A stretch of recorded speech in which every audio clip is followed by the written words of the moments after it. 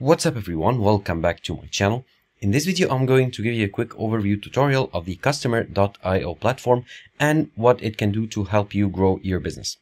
So Customer.io is a tool or a platform that you can use to automate interactions and communications with your customers with various tools and useful options. So first of all, you need to go to their website, that's Customer.io, and you'll land on their homepage right here, where you can see some glimpse of the features of the platform and what it can do to you. So they do tell you that you can manage and tailor customer messages within one unified platform. That's of course their platform.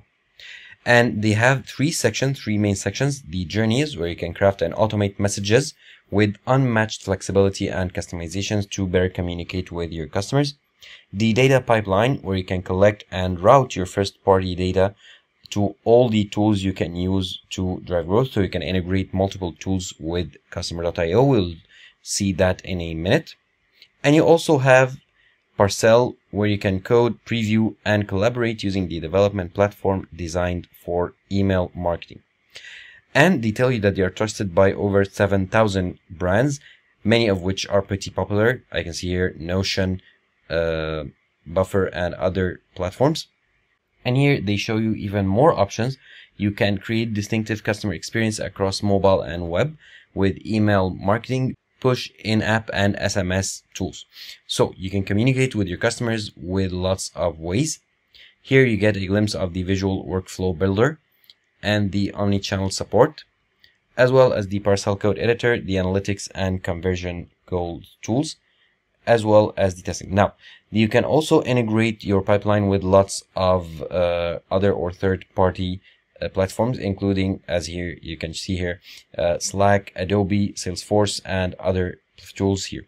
So that's pretty much it, as well as some numbers, some statistics, and that's pretty much it.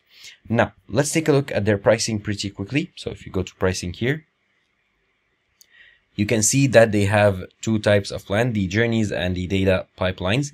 So for the journeys, you have the essentials, which is starts at $100 per month, billed monthly, and the premium, which starts at $1,000 per month, billed yearly. And you can book a demo for the premium plan, as well as the enterprise plan, which you need to talk to sales in order to enable it. So here you can compare the benefits of each plan to know which one is best suited for you. Now, for the data pipelines, you have the starter plan, which is free, and the premium plan, which starts at $1,000 monthly, billed yearly. Of course, here you can compare the features of each plan, as you can see. Now, let's start here, a free trial. Of course, you can sign in if you already have an account. However, we are going to start a free trial right here. So click on free trial. And now I need to add my first name, last name, and email. So I'm going to add this info pretty quickly. Okay, next step.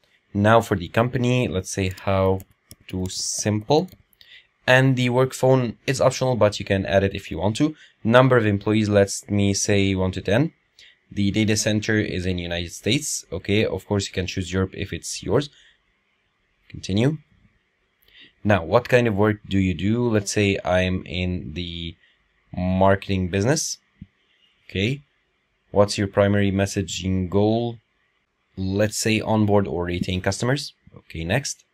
Which channels do you use? Let's say I'm using email right now, or if I'm using Slack to communicate with my customer as the main method. For this video, I'll just choose email. Okay. Have you ever used a messaging automation tool before? No, this is my first time. Okay. Will you be the one connecting your data to Customer.io? Yes. And then I'm redirected to my account right here. So as you can see, I need some other steps to completely finish my account. I already created it. I need to add people, need to add my teammates, create my first message, set up messaging channel, email, and send my messages. So here is the setup guide, and I'm on like my homepage. So here, this is the journeys section. As we saw, there are two sections, the journeys and the data pipeline. If I go to data pipeline, I can get started building it. So we are going to do so in a minute. Let's go back to journeys and see what we have here. Now you have a video here that introduces you to journeys. If you want to learn more, you can go ahead and watch it. This is my main dashboard that I'm on. Now I have analysis right here where I can view all my analytics reports and insights. Of course, there are nothing to show, or there are no data and nothing to show here because this is a newly created account. I can view the analysis related to or for campaigns, newsletters, API triggered broadcasts, and transactional API. As you can see here, of course, there are nothing to show. Now here I have campaigns.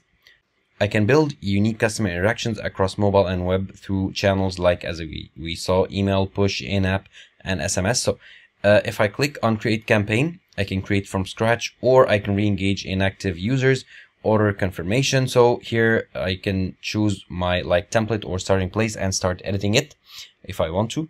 So let's say order confirmation. And as you can see here, this is the trigger if the customer clicks on purchase. I need here, they'll update the order count, and then thank you for the purchase. And then if it's the first purchase, true or false. So you have here your entire workflow to edit. You can edit the trigger and the steps. Now let's go back here. I have broadcasts where I can create a new newsletter or view my own newsletters here, or create a new broadcast. So let's create a new broadcast. Let's name it, for example, test. If it's newsletter or message triggered via API, and then create the broadcast right here, and then choose the broadcast type if it's a newsletter or messages triggered via API. So I'll choose newsletter. Okay, create, and the broadcast is now created. Now I need to finish adding all these steps here. So who should receive this newsletter? People, matching conditions, or everyone in workspace. So let's say people, matching conditions, and continue the other steps needed in order to continue the broadcast. So here I have transactional. Okay, I need to discard changes. Transactional API. I can start here for sending my first message. Here I have deliveries and draft, where I can view all my delivered messages and all my drafts right here. And I can export them as well to a CSV file. Here I have the people. Of course, there is only myself right now. I can filter by email address or conditions, and I can export people to a CSV file, or add people here, add a person manually, or import a CSV file with all my contacts. So to add a person, I can add here their ID, email, other attributes, and create here the people or the person. Now, next we have custom objects. I can create a custom object type here, so to connect all my data in one place. Next, we have segments. I can view all my segments here that I created. These are sample, of course, that are generated for me by the platform to let me know how to interact with them and how they look like. And I can create a new segment from here. So here I can add the name, the description, I can add tags, choose segment type if it's data driven or manual, and finish creating the segment. Here I have my activity logs. Of course, there is nothing to show. Only the steps that I made, the person created, of course, this is myself, and the attribute change for the segment that we were creating. Next, we have data and integrations. I can choose the data index or view the integration. So let me see the integrations here pretty quickly. Let me show them to you. And I can view all the integrations right here, all the tools that integrate with Customer.io. And choose the integration if it's for data in or data out. So controlling my workflow as I want. Now, the next section is the data pipelines. If I go to it, click on get started, I can start setting up the data pipelines for work. Now, do you use a customer data platform or a CPD today? No. Continue. My primary goal is to just check it out. And I can skip these questions if I want to. And now I have the data pipelines. I'm on my main dashboard here for data pipelines, which can show the general information and updates. I can view here the connections, all the connections that I have. I can view the sources, destinations, as well as the catalog. Of course, all the CRM, website, mobile, so all the catalogs of the services that I do have, and then the privacy settings. Now, that was pretty much it, a quick walkthrough or overview of the Customer.io customer communication automation platform and its different features and benefits.